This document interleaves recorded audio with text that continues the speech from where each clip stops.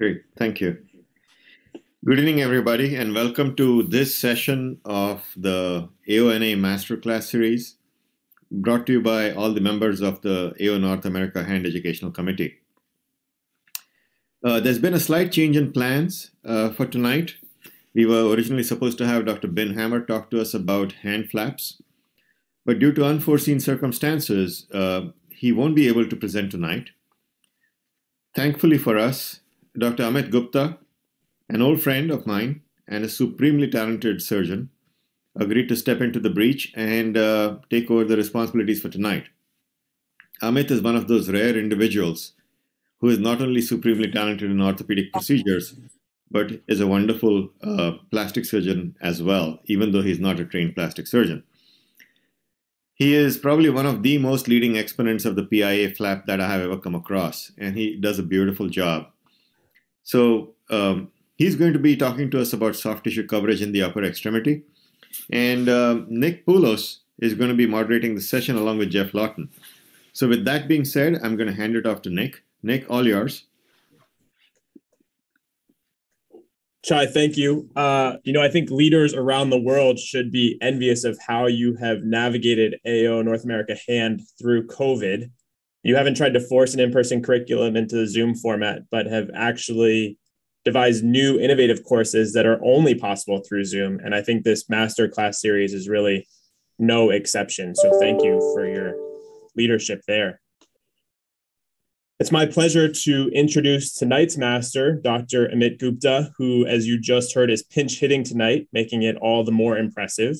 Of course, he is a professor at the University of Louisville, the author of scores of peer-reviewed publications and chapters, but he's actually the course director of my first in-person AO trauma hand course. And what you realize when you hear him speak is that he's not just an amazing surgeon passionate about hand surgery, but he's actually passionate about the hand in general in all its glory and function.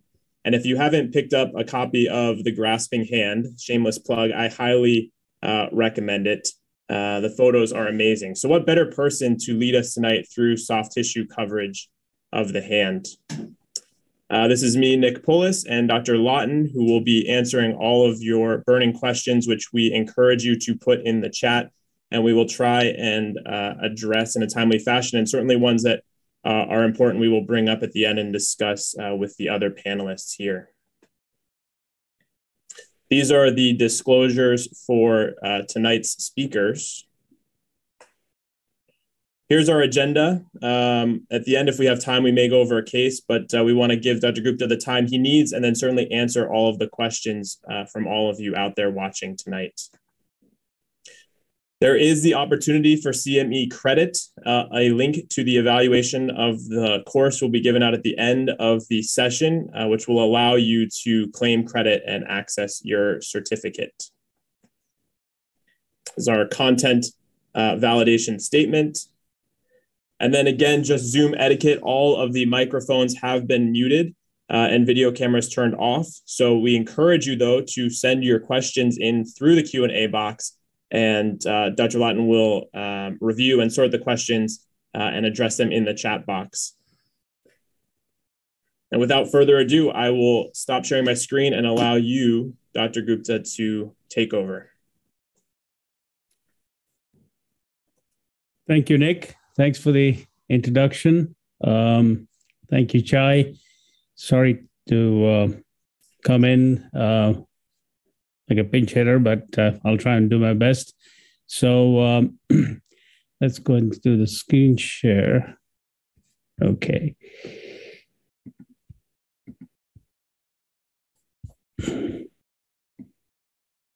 All right. So my topic today is soft tissue coverage in the upper extremity. I'll go through the historical and a little bit personal perspective of how I went through this journey of soft tissue coverage because, as you heard, I'm an orthopedic surgeon by training.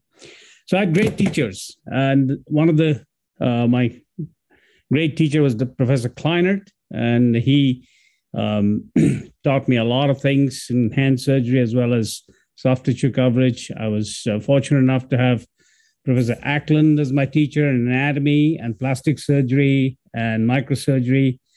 But my greatest teacher was Professor Louis Schecker, who taught me soft tissue handling and flaps. My earlier teacher was Dr. Burke, Frank Burke in Derby, England, and Dr. Uli Buchler in Switzerland, and of course in Louisville, a great microsurgery teacher, Professor Sai. You also learn from your colleagues, and the great colleagues that I had, David Elliott in England, Steve Morris from Canada, my partner, Steve McCabe, and my fellow and colleague and friend, Michael Sincere. These are great plastic surgeons, and I learned a lot from them and picked up whatever I could from these people. So, generally wars are terrible, especially the First World War is a terrible situation. But wars also, when people came in, they had lots of injuries to the hands and to the face because there's shrapnel injuries. And these shrapnels would go in and make deep cavities in the face, take out bones and soft tissues and cause a lot of burns and contractures in the hand. And Dr. Gillies in England, who was a New Zealander, he was faced with treating these war injuries, and he had to cover them. So he devised ways of taking these pedicle flaps, and he would tube them and then transport them to the hand, to the chest, to the face, to resurface areas. And in doing that, once he took them, and this is from the Royal College Museum of Wax, and this is a model from the Army Museum, computer-generated model. So he would take these flaps and pedicle them and take it to their site. So these would bring in new tissue, and this new tissue would help in controlling the infection, also fill the voids and prevent further infection. So this was a great help in doing that, but what a great innovative way of taking tissue from one place to the other. Of course, this was not new. This was done in 600 BC by Sushruta, who took tissue from the forehead down to the nose. But in the massive scale in the World War, this was Harold Gillies who did all that, taking these tube pedicle tissues. And when people started doing this flaps, which were not tubed, but taken from the abdomen, from the chest wall, from the abdominal wall, and they would say that you have to make a really wide base to provide, to make this flaps really viable. So the concept that you have to make a wide base, because if you make a narrow base, the flaps will not survive, really took hold. It was left to Stuart Milton in 1970 in his famous article in British Journal of Surgery that he busted this myth of length-width ratio. He injected these pig skins, and then he took different flaps.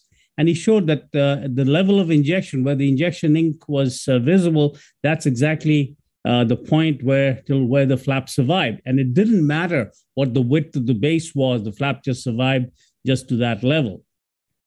In dissecting this, he also showed these little tiny vessels. He didn't name them, but we now know their names, that these are perforators. And so these are perforators on which these flaps are surviving or living. And so although he didn't have the name for it, he absolutely had the concept. So it was then another great paper from Canisburn Hospital in Glasgow. And Louisville had a great Canisburn connection because Graham Lister came from Canisburn, and Bob Ackland came from Canisburn, and Louis Schecker came from Canisburn. So a great Canisburn connection with Louisville.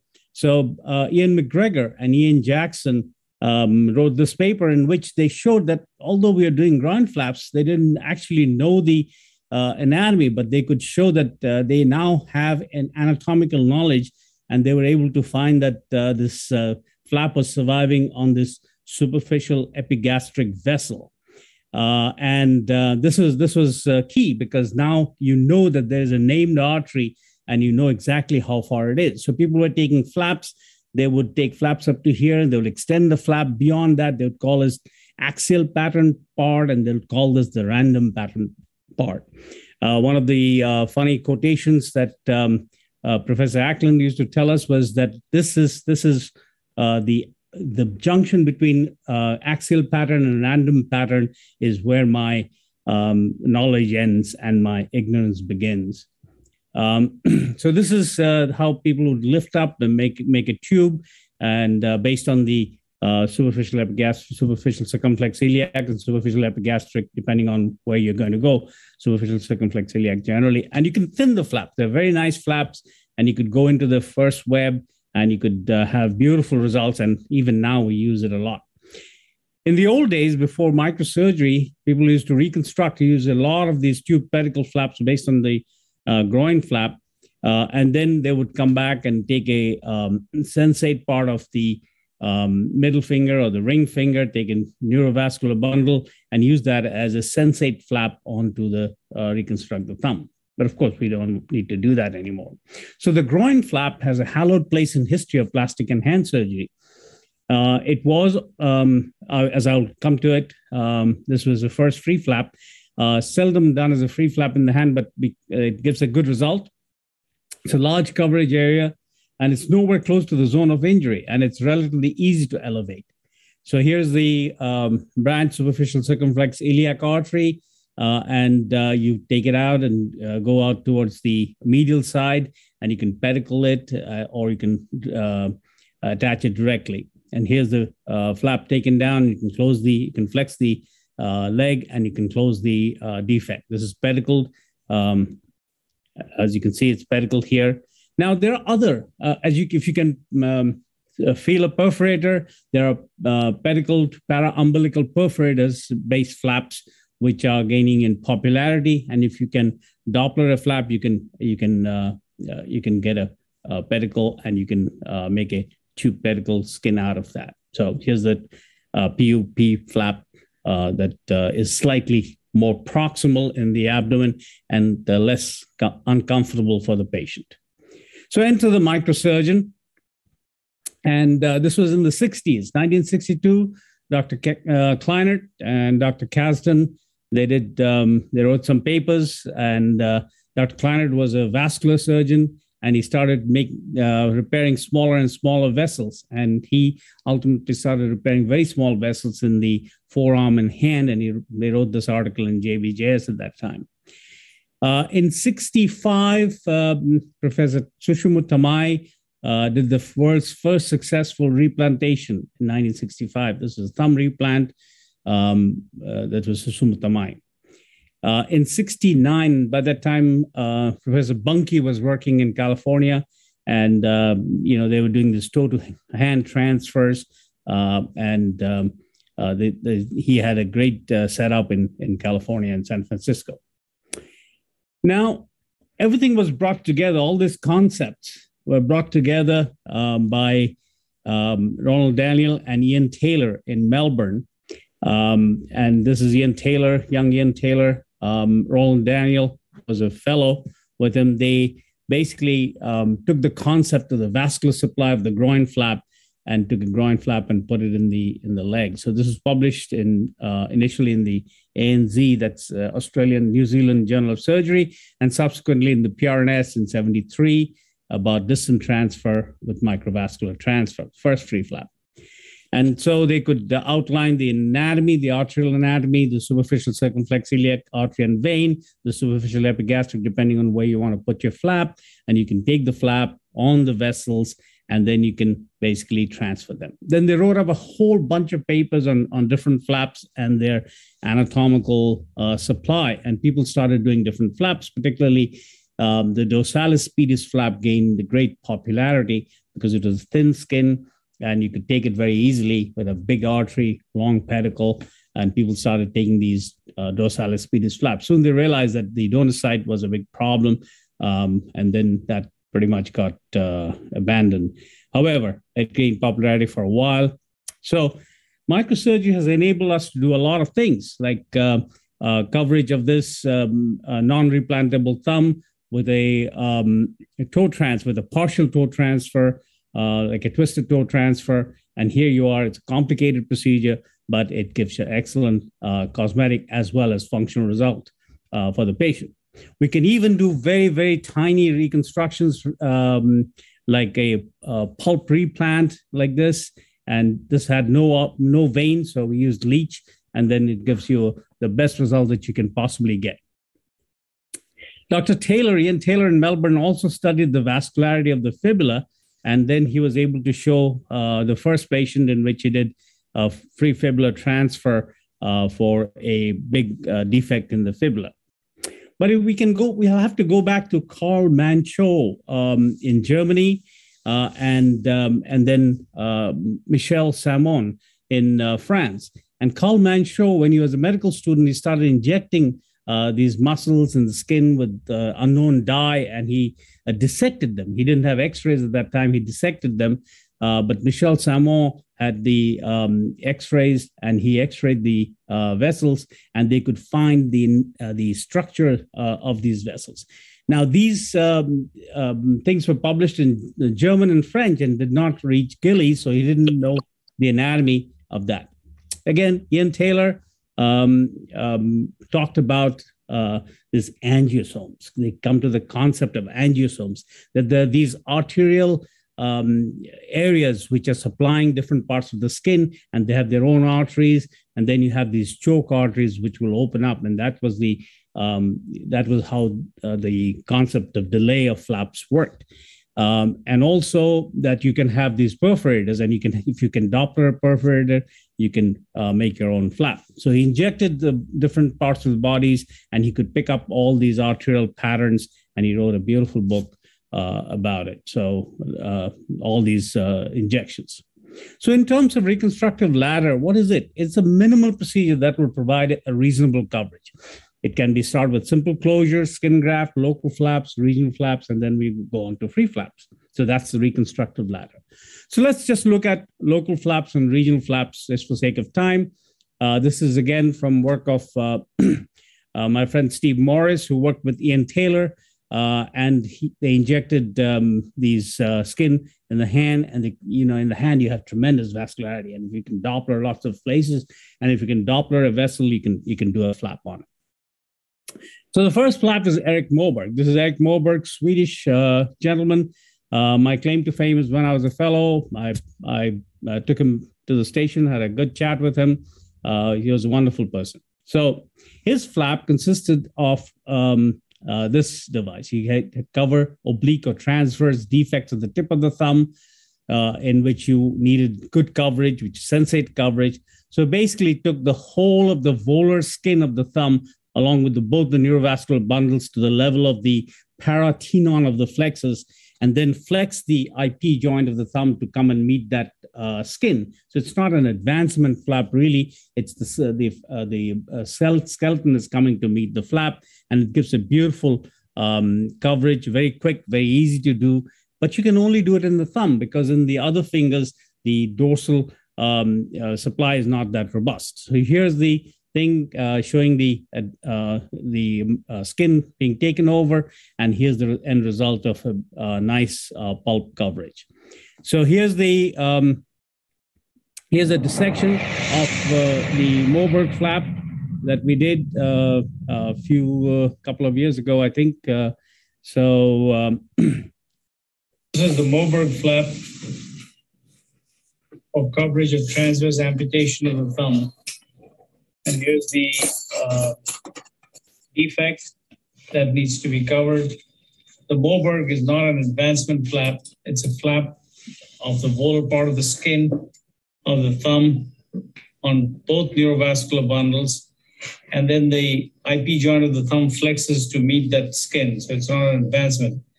There is an advancement variation where you can make a more proximal cut and then use that to advance the skin. That becomes a different flap altogether. So in Moberg flap, we make 2 incisions, one on either side in the midlateral line. So we'll start with the radial side, go to the midlateral line, and then find the plane of the flexor tendon, and everything palmar to the flexor tendon gets reflected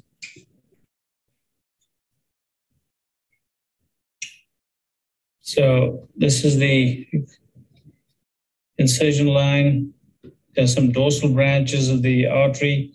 This will need to be clipped and cut. And then we find the flexor tendon sheath, dorsal vessels.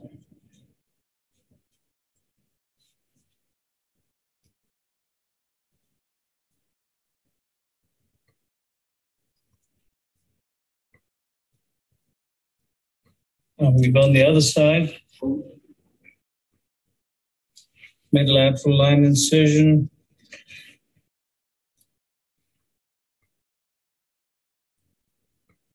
Again, find the same plane, superficial to the, or palmar to the flexor sheath, which includes, make sure the flap has both the neurovascular bundles.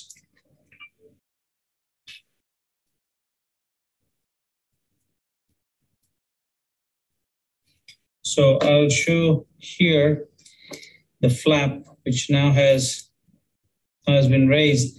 Now you can only do this in the thumb because in the other digits, the circulation, the dorsal circulation is not that robust. So you should not do that in the other digits, just in the thumb, because there's a very good dorsal circulation. So here's the neurovascular bundle on one side, here on the other side.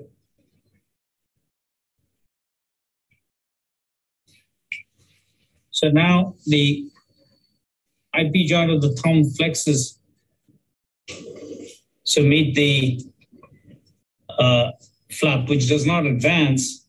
The IP joint flexes to meet it.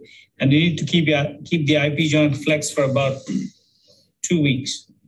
Now, what I do is I put chromic catgut sutures here to suture to the nail bed.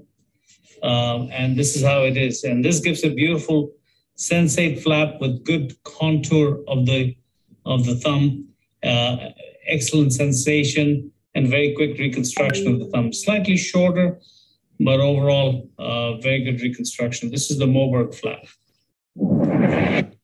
So this is the clinical example, transverse cut, and here's the Moberg being raised as we've seen, and the IP joint flexing to meet, and here you see nice ultimate results.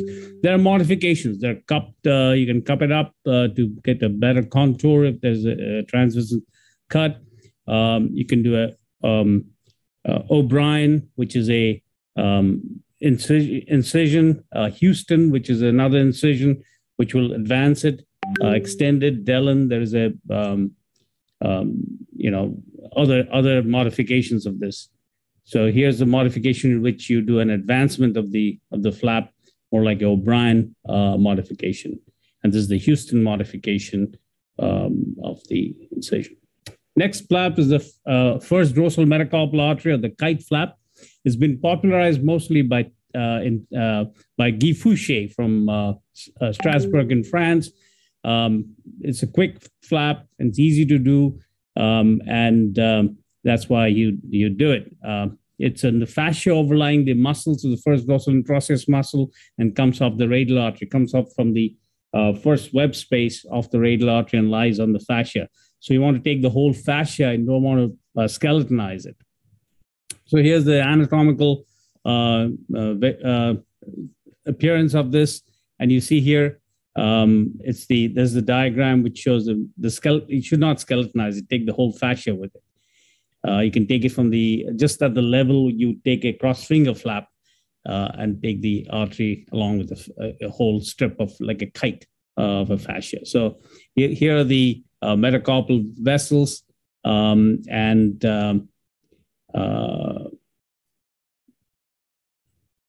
so this is an example of the first dorsal metacarpal artery. And metacarpal artery flap covering the thumb tip, and the donor side is skin grafted, the split skin graft or a full thickness skin graft. And here's a burn in the dorsum of the thumb, which has been treated with their first dorsal metacarpal artery flap. This kid had a burn injury and involved the eponychial fold. The eponychial fold reconstructions are challenging because you don't want the eponychial fold to stick to the nail. Otherwise, the nail will not grow. So in this case, we took a first dorsal metacarpal artery flap, but then we took out a strip of the flap, and then we turned the skin in outside in towards the nail, so that the nail bed would not stick to the flap. So this is how the nail fold was reconstructed. The eponychial fold was reconstructed along with the dorsal skin defect, and here it is reconstructed like that. Metacarpal artery flap, there are lots of metacarpal arteries, and the radial ones are more reliable than the ulnar ones, and these are deep to the tendons. So these tendons, these metacarpal arteries are deep to the tendons, and you have to dissect deep to the tendons to get these metacarpal arteries, and you can take long pedicles and transport them elsewhere. Now, you don't need to do that. There was a nice flap described by Afkwaba from Edinburgh, and here's Afkwaba. Afkwaba described this flap in the British Journal of Plastic Surgery, in which he could Doppler a vessel just distal to the juncture tendinum, and you could then turn this around. It's a branch of the metacarpal artery. I told you the metacarpal arteries are deep, and there's a branch of the metacarpal arteries just distal to the juncture tendinum. You can Doppler this, and then you can turn it around 180 degrees, and you can take a very long flap. And here's an anatomical dissection showing that. And here's some articles, some pictures from Afkwaba's article in British Journal of Plastic Surgery. So we did some injection studies, and you can see there's lots of perforators, but there's a main perforator just distal, as I mentioned, to the juncture tendinum, just proximal to the MCP joint. And here it is. You can see that perforator, but there are lots of other perforators also, which are supplying. So it's a very robust flap. And here is our dissection. We're going to do the Quabo flap. The Quabo flap is based on a branch from the metacarpal artery. It's a dorsal branch which comes off the metacarpal artery distal to the juncture tendinum and supplies the skin on the back of the hand. The radial-sided flaps are more reliable than the ulnar-sided flaps. So the second metacarpal branch, third metacarpal branch would be more reliable than the fourth metacarpal branch. So here we're going to do a Quabo flap in which we'll take a dorsal skin, and we can rotate this dorsal skin based on this pedicle 180 degrees to cover the dorsal of the digit all the way up to the PIP joint. I've even taken it all the way up to the middle phalanx and BIP joint, and you can extend this more proximally. Now, the skin on the back of the hand is very lax, and most of these defects can be closed primarily. So the donor defect is not very big and can be closed primarily. It's not a big problem. The advantage of the Quabo flap, it's very quick, very easy, it's reliable, and it's convenient to cover dorsal hand defects. So this is the section. It's at the level of the paratenon of the extensor. Prior to commencement of the Quabo flap, it would be nice to do a Doppler study. And once you Doppler the vessels, you know exactly where your vessels are, and they're usually just distal to the juncture tendinum. So we're going to do the Quabo flap now. So I made a skin paddle, and I'm going to elevate the skin paddle at the level of the paratenon of the extensor. So elevating the skin paddle here, just like a cross finger flap, really, that level. And now we can see the vessel here. You can see the perforator coming across like this.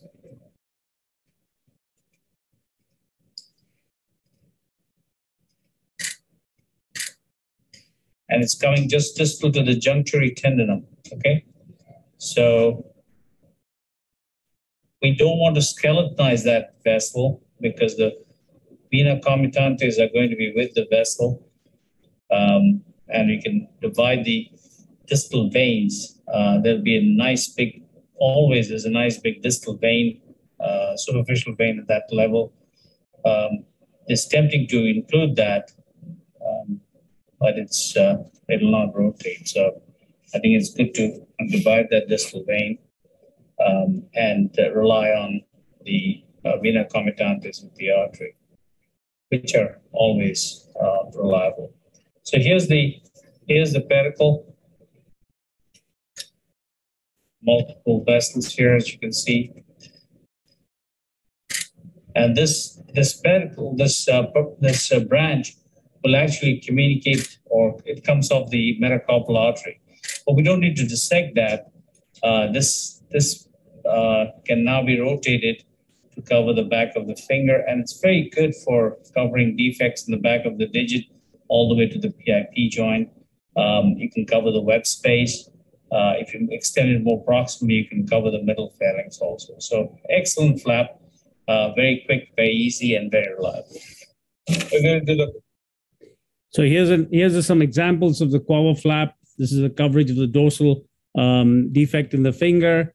Here's the pedicle branch, and this is another extended coverage with a long pedicle going proximally, covering all the way up to the DIP joint, and you can do that. This patient had a fracture along with a defect, so once you fix the fracture, repair the tendon, then it did a Quava flap to cover that. And this goes on to nice coverage. This patient had a gunshot wound, low velocity gunshot wound. After bone grafting and fixation, you need to do a flap which will allow you to start early active range of motion, and Quava flap just does that very well. The next we come to regional flaps. The reverse radial forearm flap, it's a constant independent vascularity suitable for coverage of dorsal hand defects. You can have a large flap. You can do early mobilization, and you can take vascularized bone graft. And nowadays, you can also just take a superficial to the fascia, superficial dissection of the radial forearm flap. It's a little difficult, but you can do it. So here's a superficial dissection of the radial forearm flap, taking the radial artery along with it. And you have to be careful of the branch, the dorsal sensory branch of the radial nerve, protect that. And then you can do a superficial harvest to minimize the donor defect. And here is this is Michael Sincere's case, and this is taking over and covering the thumb. Again, another coverage of the thumb. My favorite flap is the posterior interosseous artery flap, which is a branch of the ulnar artery, interosseous trunk. It runs in the septum in the 5th and the 6th compartment, EDM and ECU. It gives 7 to 14 cutaneous branches and communicates with the anterior interosseous artery on the distal end, and also it has a dorsal carpal artery branch and a branch to the ulnar head. And 5% ulibuclar set had no distal anastomosis, but you can rely on the dorsal carpal artery branch for this flap to survive. So if you inject these, you'll get a good supply on the dorsum, whole of the dorsal skin of the forearm. And here's it between 5th and the 6th compartment. Here's the posterior interosseous artery giving perforators and anastomosing with the anterior interosseous artery. These are perforators coming off the posterior interosseous artery, fasciocutaneous flap, and here's a dissection of anatomical dissection. So this shows the as we open 5th and 6th compartment. I go distally first. These muscle branches have to be cauterized and separated out. Versus nerve. Yeah, time for a picture. So it comes into contact with the posterior interosseous nerve. Yeah. So 2, 1, start. Okay. And then continue to divide the septum so that we are keeping the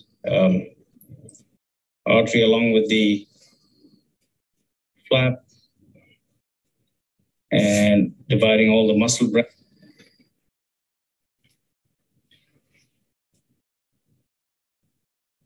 Now there's a branch going to the ulnar head, AIN and the AIA and the PIA. So here it is. There's some branches going to the muscle here. We'll cauterize these. And this branch.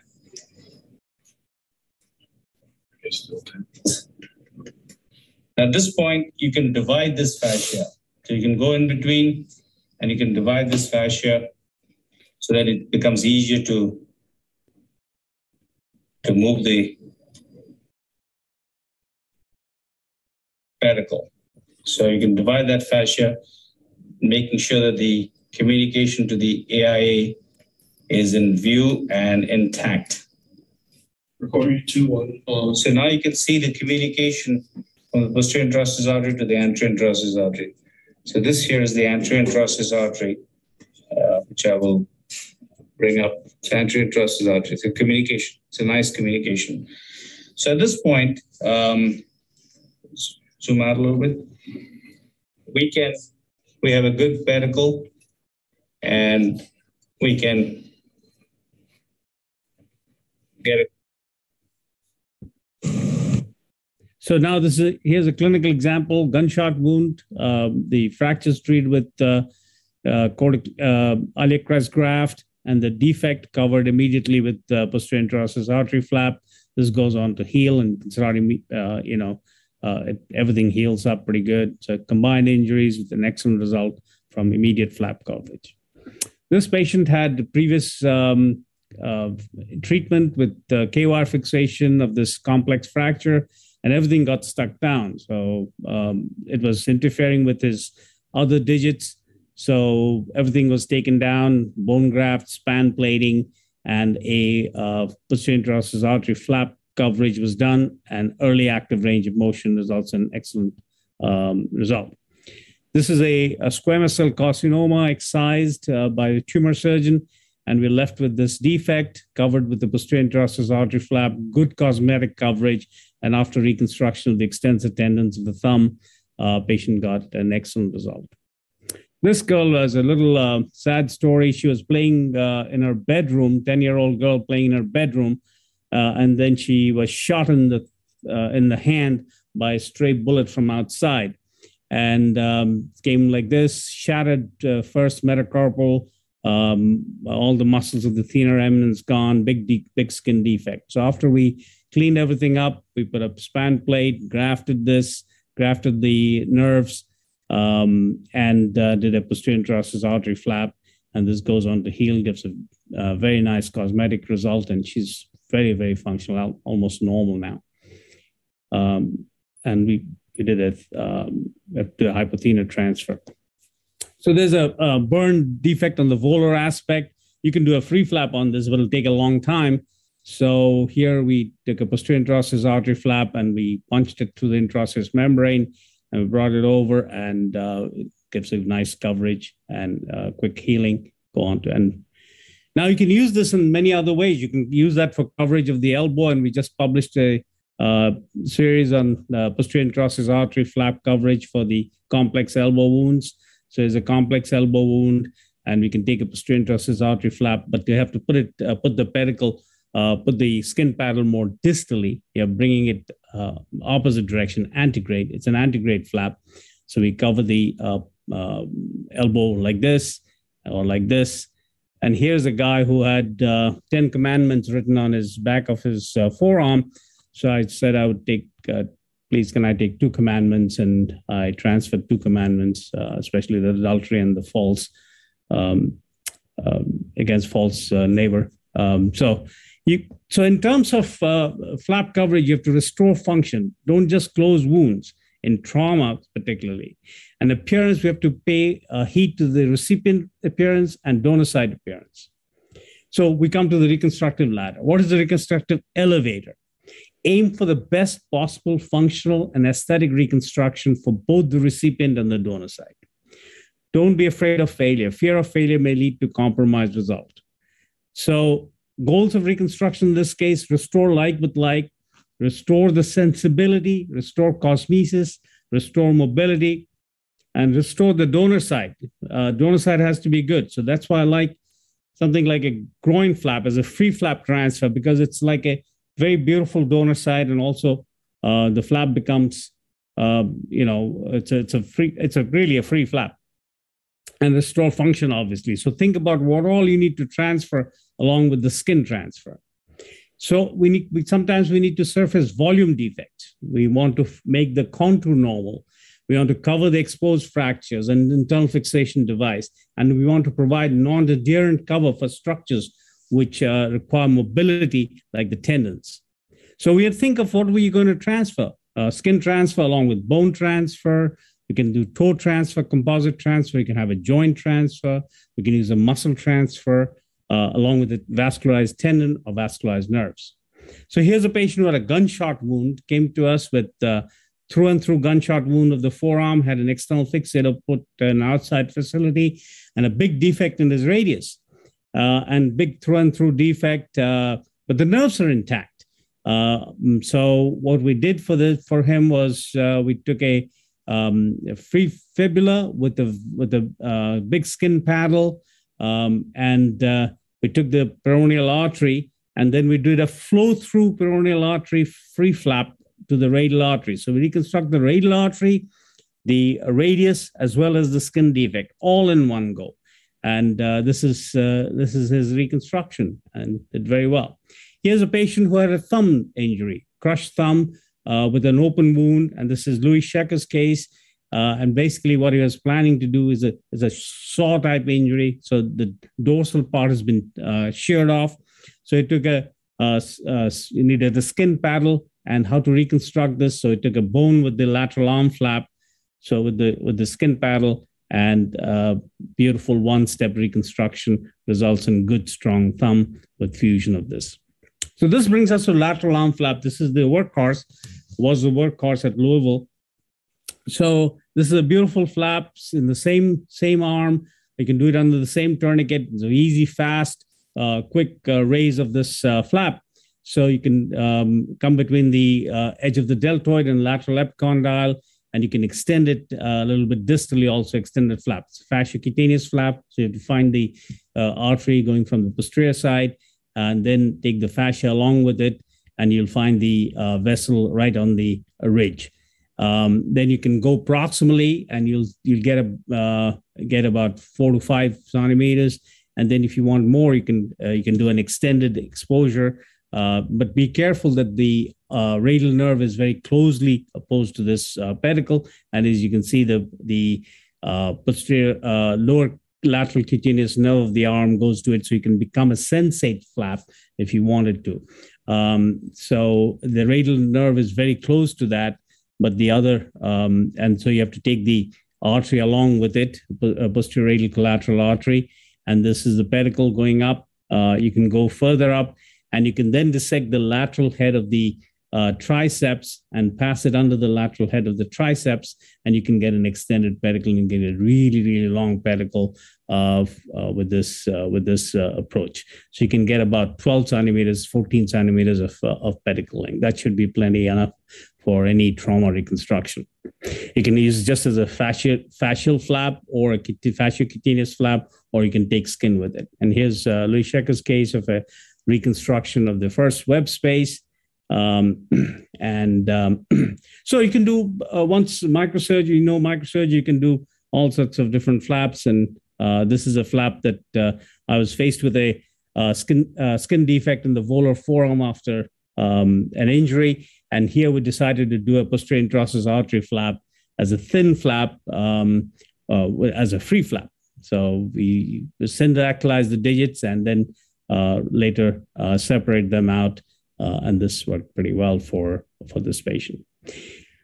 If you have a dorsal defect, if you want to do a very good cosmetic result, nothing better than a groin flap, a free groin flap. Here's a free groin flap after reconstruction of the tendons. For the volar aspect of the hand, when you have defects like this, I prefer to use thin muscles. I prefer to use the serratus. And serratus works very well for this part because you can then put a skin graft over it, and it will flatten out and work very nicely in terms of cosmesis and also for function. So choice of free flaps, if you have a large defect, you choose an anterolateral thigh flap. If you have to fill a volume, you use a large muscle like a rectus, a moderate defect, a latissimus dorsi. A gracilis I use for animations or for volume defect coverage. So for moderate defects, I use groin fasciocutaneous flap. And again, for moderate soft tissue defects, we'll use the lateral arm flap. And for prefibula, we can use it with or without the skin. So here's a patient who had a tumor taken out from the back of the elbow. This is after the tumor surgeon has finished with it, big defect in the back of the elbow. So we take a latissimus flap, and we just took, because as a kid, we took just a half the latissimus, but you don't want to take the whole latissimus. You don't even need it. So we took half the latissimus, and you can cover that, and that covers very well. Nice filling of the defect, as well as nice cushioning of the back of the elbow. This patient had a complex elbow problem after burns, and we needed to cover this with some sort of a filler. So we used the gracilis, a free gracilis, a big pedicle, long pedicle, a lot of muscle, and covered that up very nicely. Good result. Rectus, I try not to use the rectus except if you need a large muscle. And here again, big elbow defect. We could take a rectus, but it's in the same side. You don't have to turn the patient around like a latissimus. You can use it large vessels. You can pretty much do it under with the loops and free rectus flap. This patient had a rollover injury, and we wanted to do something which did not have a big donor defect. So here, after debridement, as you can see, big defect here. So took a large groin flap, a free flap 27 by 15, and we gave her a nice scar, and donor defect was minimal. This patient came from 3 hospitals from another state and had crush burn roller type injury and had 360-degree circular defect, but all the nerves were intact, and he had good functioning tendons. So the challenge was how to cover this. So we decided to take, this is my first year in practice, and my senior partner says, oh boy, I have a case for you. So this is a big challenge. So this is the amount of stuff that I have to cover. So I decided to take the parascapular flap as well as this whole of the latissimus in one pedicle. And you can do that. You can take it in one pedicle, and we use that to cover both sides of the forearm, and he got very good results with that. Here's a case of a 35-year-old mechanic who had his forearm caught in a conveyor belt, sustained a severe degloving injury to the volar forearm, both bones fractures, extensive contamination, and loss of flexor musculature. Both bones were broken. Radial head was dislocated with injury to annular ligament, median, and the ulnar nerves were intact. His ulnar artery was transected. So the proximal muscles, FCR was gone, FPL was completely gone, FDS was completely gone, and FDP was completely gone.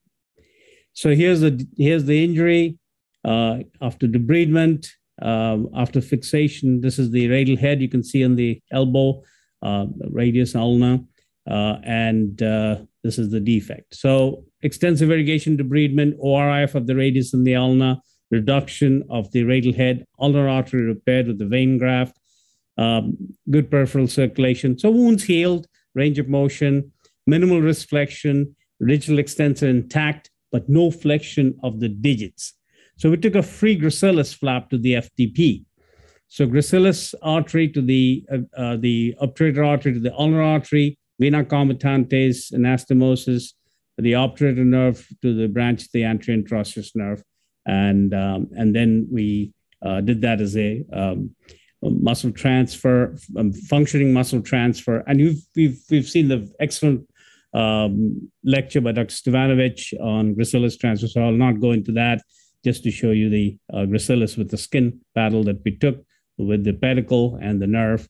And then eventually we sequentially excised the skin paddle. And here is the excellent result in an adult. It's rare to get results like this in an adult, and that's probably why I'm showing you anyway. So this is the result that the patient had, and this is and he went back to his original work. after Release. this extensive injury. Make another fist. And open it back up. Roll it. And then make a fist. Fold it. Release. Good. Fist. So I just want to talk about this thing that we've been doing in Louisville for a long time, immediate free flap coverage. So within 24 hours of injury, was first reported in 1980. It violates the time-honored principle of lower extremity management and war wound doctrine. But there are advantages. Benefits from early coverage. Other coverage could be suboptimal. The patient should be stable. The wound can be radically debrided. That's very important. And you should have the facility and the personnel to do it. So think of replantation. It's a contaminated part, it's devascularized, got an open fracture, the tendons are divided, the nerves are divided. What do? We debride, we do an osteosynthesis, we repair the tendons, revascularize, we do a neurorrhaphy. And here's a amputation of the forearm, which I had many years ago. This patient came to me. It's a young 16-year-old, had a complete amputation. And this is the end result at 4 years.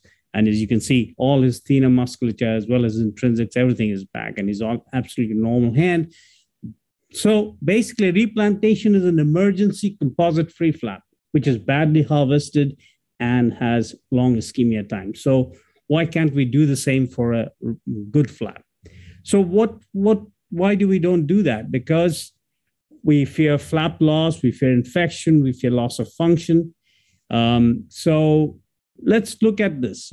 The advantages of early surgeries, the soft tissue planes are much better. There's less vasospasm in microreconstruction as well as perivascular tissue inflammation or scarring or edema. And one-step reconstruction of complex injuries is possible.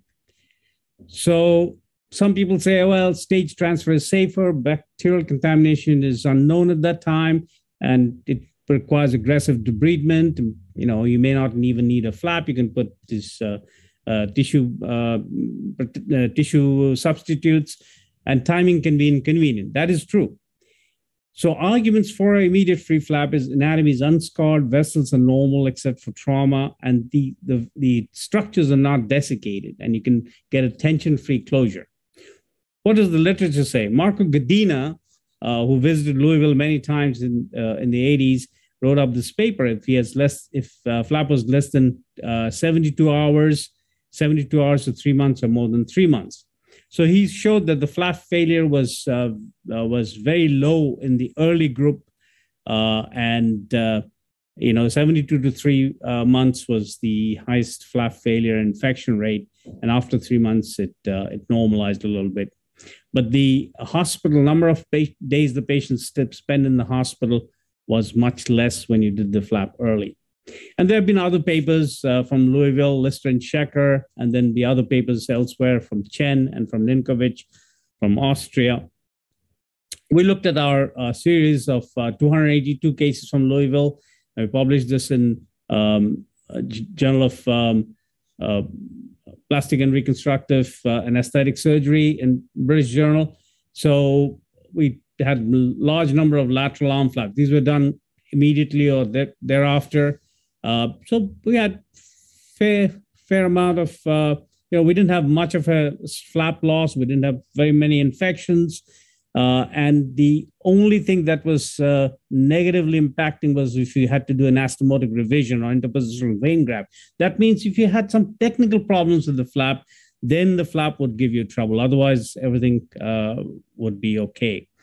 So indications of early surgery are soft tissue planes are easier, less vasospasm, and one-step reconstruction of complex injuries. So emergency free flaps can be done with good results and low morbidity, but you have to debride very well. Patient factors, wound factors, and surgeon and hospital logistics are very important to take care of. So here's a patient who had a wound, saw injury to the back of the wrist and hand. All the tendons were cut, and here we're taking an inventory of all the tendons, showing which ones we need to repair. So we take tendon graft from the toes, and we do an immediate free flap, and he gets excellent result from this. open fracture with an open wound in the forearm, covered with a parascapular flap, and here it is. Got excellent result from that. This is Louis Schecker's case, open fractures. He taught me how to do this. So you can put the tendons through the fat, and that will make the tendons glide well. It's a fasciocutaneous flap, but you can put the tendons through the fat. And I have since done that, and you get excellent result with that. And here's my case where we have put the tendons through the fat, and here's how you do it. You just pass your tendon, pass it through the fat of the flap, and you cover it up. If you have a fracture, don't worry about it. You can graft it. You can excise the jagged bones, and you can graft these with the corticocancellous graft and can plate it. And then as long as you cover it with good vascularized tissue, I think things will be fine. You can start early active range of motion, and you get excellent results in these complex cases. Dorsal degloving injuries, you can have a large defect. You can use an anterolateral thigh flap, fasciocutaneous, reconstruct the tendons along with it, and here you go. This patient is a gunshot wound. He has a local fire chief whose thing was to teach about safety, and he was out hunting, and he had his hand on the gun, and his dog ran, and his gun went off. He was very embarrassed to come and have this gunshot wound, but he had completely blown off his thumb. It was devascularized, big defect in the bone as well as in the soft tissues.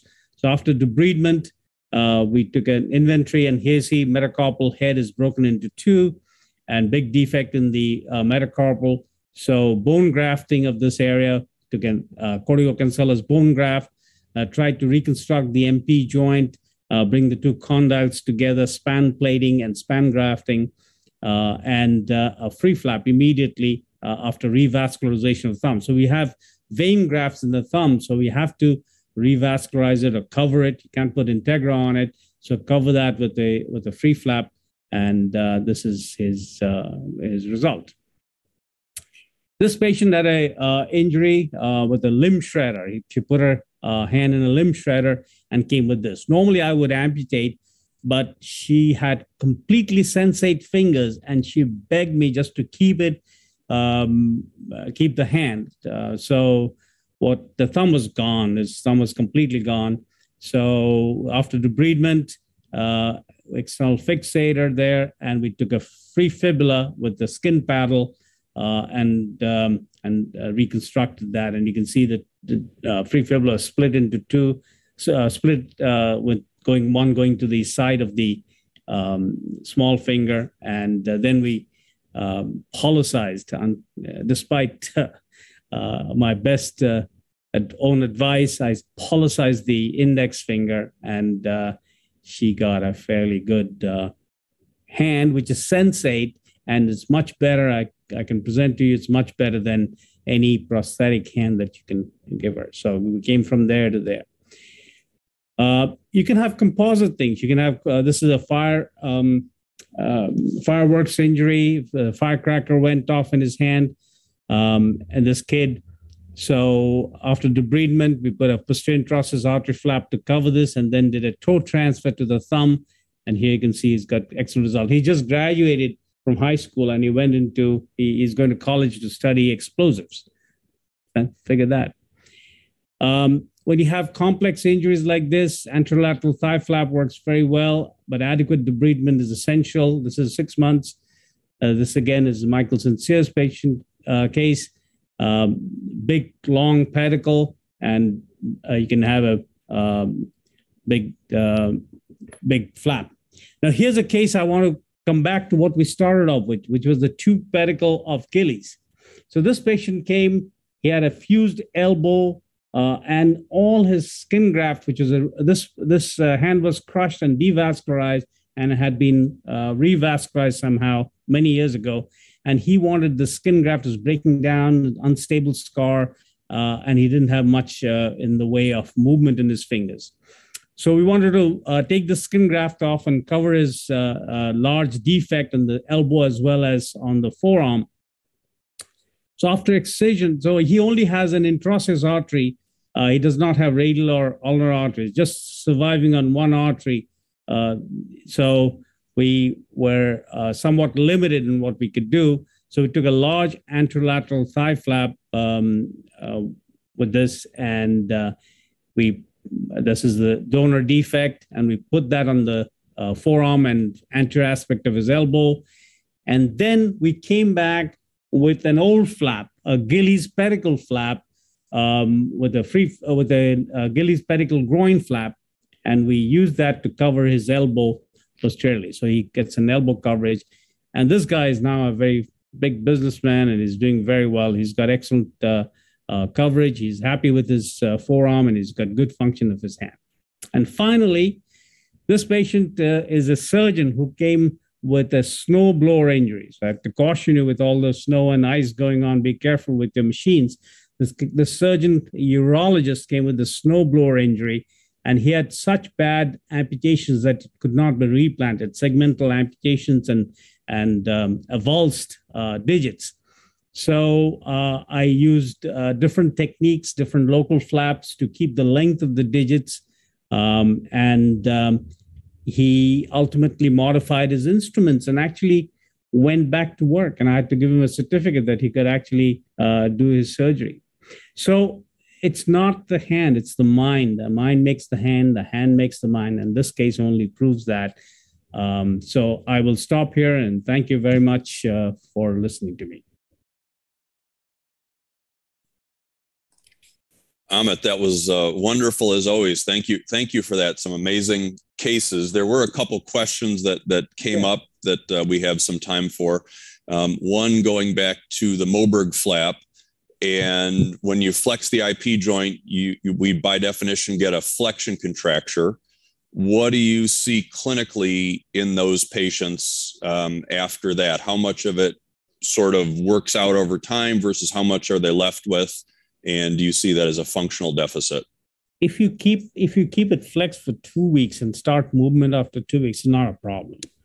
Okay, it's only when you keep the IP joint flexed or pin the IP joint for 4, 6, 8 weeks, that's when it becomes a problem. And you don't need to do that. It only needs 2 weeks for this, the skin to heal to the top. You just have to have a little healing. Start at 2 weeks. Start at early gentle active motion and then passive motion.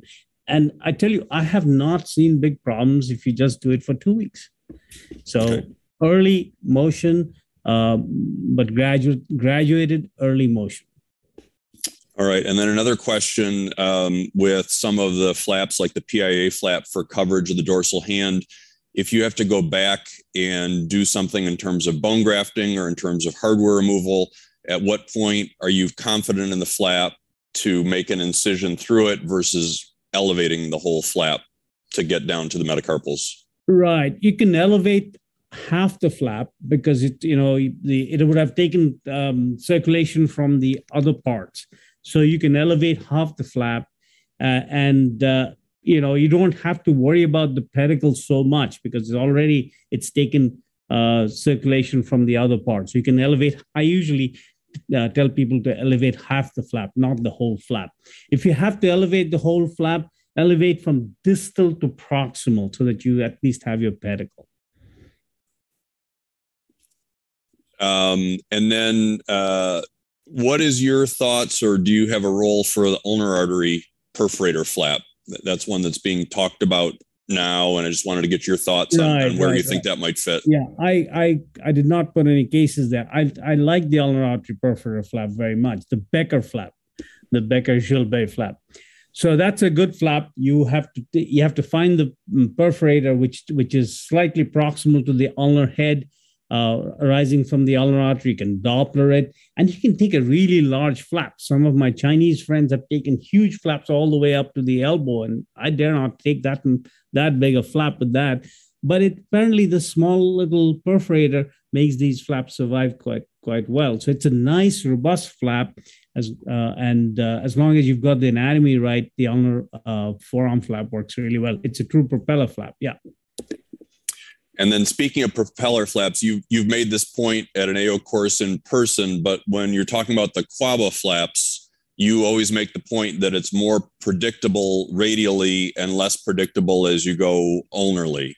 Correct. Does that mean you don't take it from the ring small web space? No, I do take it, but I just worry a little bit more at that time. But I do take it as long as you can as long as you can Doppler it, it's not a problem. If you can Doppler a vessel, it'll be there and it will survive. All right, excellent. Nick, if you want to present your case, maybe to the professor. Yes, I will bring this up here. While we're doing that, and I bring this up, I just wanted to ask you too, you know, as a master of all of these flaps, where do the crutches for those of us that aren't masters like Integra and WoundVax fit into your ladder? When are you using those other tools? Well, I generally don't use Integra except if supposing some flapper to fail. And if the flap fails and I have no bailout, then I'll use Integra as a temporary coverage. But generally, I prefer flaps. I'm from the old school. I prefer flaps rather than Integra. So I just go with flaps. But I would do it only if I get a failure. Very good. This is a chip shot for you. So this is a partial thumb amputation that I saw. A 50-year-old healthy male gentleman who works sort of in a factory and lost the tip of his thumb in a brake press accident. He's not a smoker, non-English speaking in Rochester, which is tougher in Minnesota than some other places. And this is his initial presentation here. And then I'm going to show you, he was wearing a glove.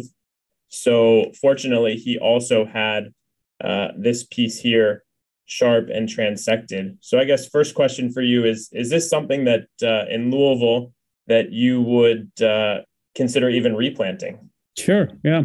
I've replanted smaller than this, but yeah, we would do it.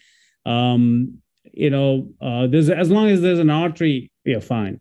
If you can find a small artery, look under the microscope in a side room, look at the vessels, reflect the skin up, find an artery. There probably isn't a vein, but you may be able to find a volar vein, but find at least one artery, and then you can replant it.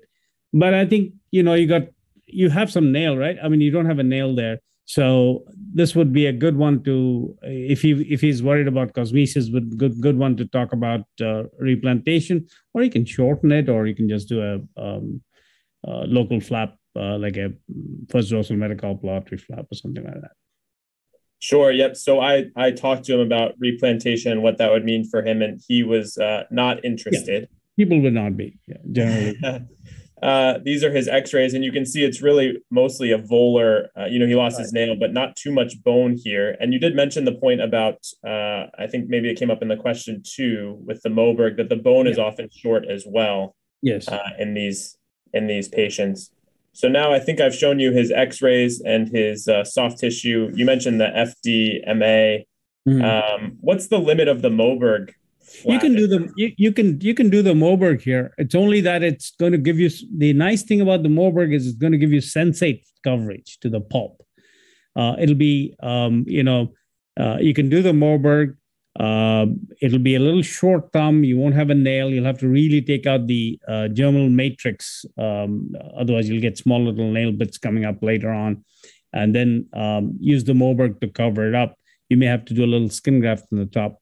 The other thing that you might consider is to shorten it a little bit more and cover it up. You can take a flap from the volar part of the pulp and just deflect it up, and then that will cover it, and then put a full thickness skin graft or split skin graft on top of it. So that works pretty well. It's like an envelope of the soft tissue which is attached to the volar pulp. You can cover that. It's not been written up. But you know, you can use that, or you can use a flap from the side of the index finger. Great. So here are his pictures. Now, so he's got a nail. He's got a germinal matrix. So he'll get a little bit of a nail. So I would go with the Moberg on this one. Great. Now, and in Louisville, you would do this the next day or that day. You would do this acutely. Yeah, I think so. I was still young in practice, so I wanted to rinse it out, take a look, and then go read up in a book a little bit to figure out what I was going to do. So here he is after his initial debridement, and I did do an FTMA for him, which worked well. Here he was at a month later. That's reasonable. Excellent result. Yeah. And then we have him here at 6 months. You can see he's lost the tip of his index finger in the past as well. So he's a frequent flyer to the hand surgery trauma departments. Yep. And I think the cosmesis of this flap is actually pretty good. He's got a little bit of hair there on the end. And this was about a year or so afterwards. Yep. He's obviously back to work, doing well. The other flap I wanted to ask you about that's kind of gained some popularity, what about the venous flaps that we hear about, especially out of California, and their role in acute hand trauma coverage? I like venous flaps. I like venous flaps for when I'm doing replants and I'm doing I've got a shortage of tissue. I particularly like venous flaps when I'm working on, say, ring avulsions. So in ring avulsions, you have this situation where we've done an artery repair, but you have this beaten up tissue on the back of the finger and you do a venous repair and the whole thing dies because you put a skin graft in. First, the skin graft will stick to the vein graft or vein repair, and this will compromise your arterial repair secondarily. So what I do is I would do a venous flap on the back. So you get a coverage, you get a vein, vein to vein transfer, and you get a nice coverage. And you can do a venous flap, or you can do a cross finger flap. So you can do a cross finger flap and bring it over, just a reverse cross finger flap, and keep the vein. So you can anastomose the veins proximally and distally. So you get a vein now, which has got a vein graft from the other finger, and you've got a little skin over the extensor tendon. So that works well. But venous flaps work well when you want to take the vein and have an arterial defect and you have a defect on the volar side. So I take it from the volar aspect of the distal forearm, take a small little piece. There are lots of nice veins here, and you make sure you switch it around and the ends. And so you can get an arterial reconstruction. So you get AVA reconstruction. So it'll be a flow through venous flap, and it'll cover your skin also. Hey, Amit and Nicholas, you have no idea how happy you made me by mentioning venous flaps. Some of the earliest data on venous flaps came from my alma mater back in Bombay in the early 1990s from Ravin Thatte and Mukund Thatte. Ravin did a lot. You have no idea how proud I am to see this being mentioned. So thank you. My pleasure.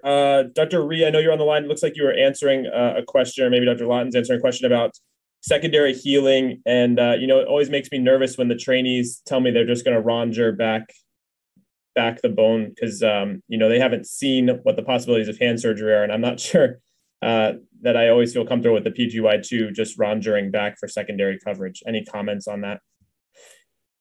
That's your last resort, I think. But yeah, I think you're right.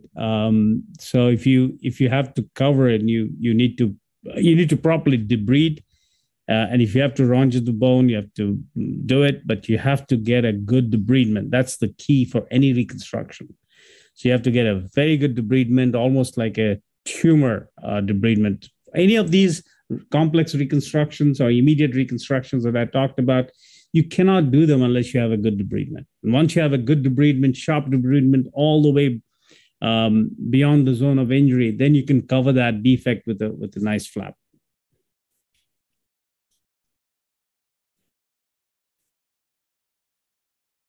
Anything else from any of the panelists that we have on?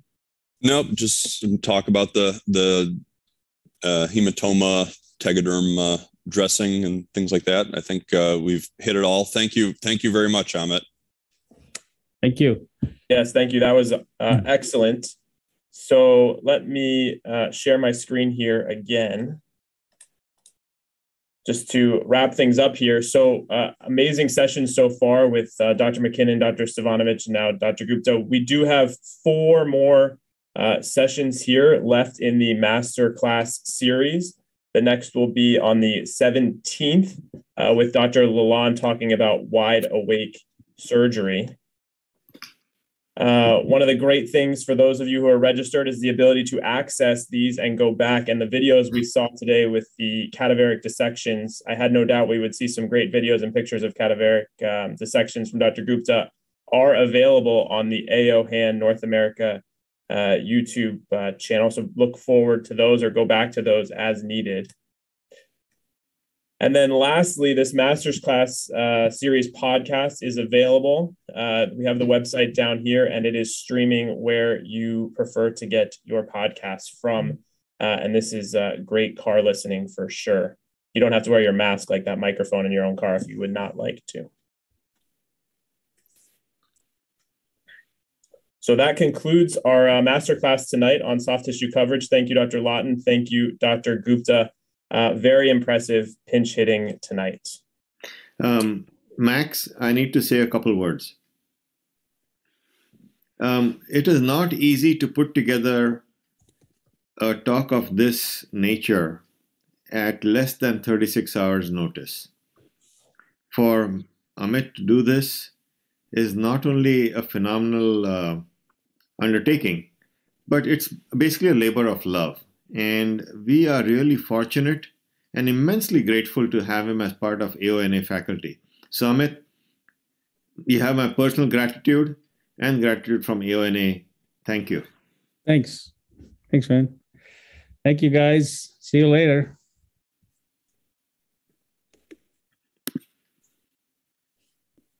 Recording stopped.